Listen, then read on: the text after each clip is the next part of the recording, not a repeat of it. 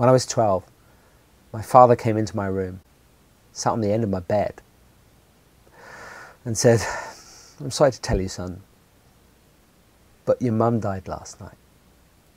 She had been suffering from metastasized breast cancer, and although she had some of the best care in the world, why did she have to die so young at age 36? I had crippling back pain that started when I was 18 and reoccurred every single 10 years. I went and saw medical doctors who could relieve the symptoms. I saw chiropractors. I saw osteopaths. I saw great therapists. I spent thousands and thousands of dollars trying to find out what caused the problem to occur, but not one of them was able to do that. What about people with depression, anxiety, anorexia, or any other type of psychological disorder? Take my client Kari, for example. She was diagnosed as being clinically depressed. She was suicidal. She had many other psychological problems as well. She was told, though, that she would never get over those problems and that she would be on medication for the rest of her life. You see, medical doctors, psychotherapists, really great people like that, you know what? They know a lot of what's going on inside us chemically. They know what's going on inside us physically. They can give us drugs. They can offer us surgery. They can offer us different types of therapeutic interventions. But not one of them can answer what causes a disease to occur. And in my book, Why Am I Sick?, I answer those questions. It was written that way. It was written to answer it scientifically. It was written that way for it also to be a good read. In it, I answer how specific stressful events cause certain diseases. I also show that there are stages that a disease goes through and that it can explain every single symptom, every single mood swing, every single pain, and the fact that why a disease reoccurs and keeps coming back, and our behavior changes as well during that particular time.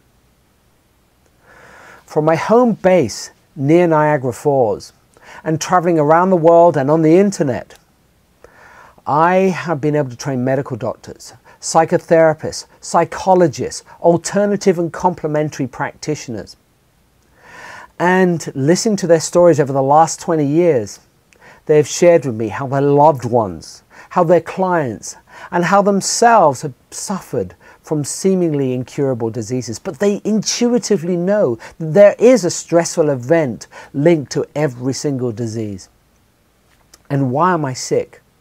Has finally been able to give them that roadmap that they've been looking for. In Why Am I Sick? I also put to rest many answers to questions that people have about disease. I explain why my mother got her breast cancer.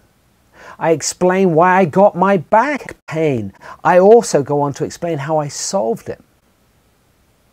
Now, what about those other people that are sick like Kari, who feel powerless, being offered maybe another drug, maybe surgery? In the book, Why Am I Sick?, I offer them a way out of their problem, a way back to wellness, a way back to getting their power back. People assume, you see, that the medical profession know exactly why they're ill. In Why Am I Sick?, I challenge the very fabric of every single disease and the beliefs that are associated to it. I also give people solutions as well through my latest work called Advanced Clearing Energetics. Why Am I Sick? Is full of real life examples that are related to questions about disease and giving really good quality science behind it. It also goes on to explain that one question that's on every one of our lips when we aren't well. Why am I sick?